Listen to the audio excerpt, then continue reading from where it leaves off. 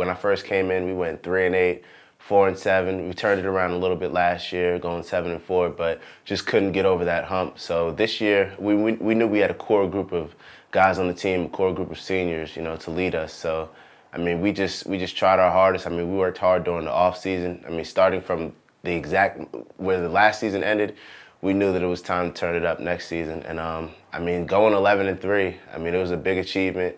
I mean, it's a little sour taste in our mouths, you know, not being able to compete for the national championship.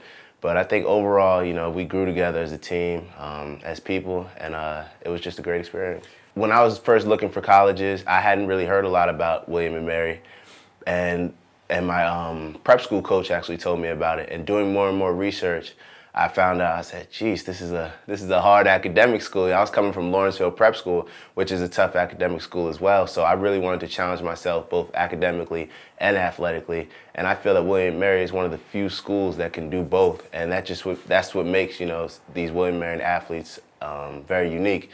You know, we can get it done in the classroom. I mean, with a strenuous class schedule.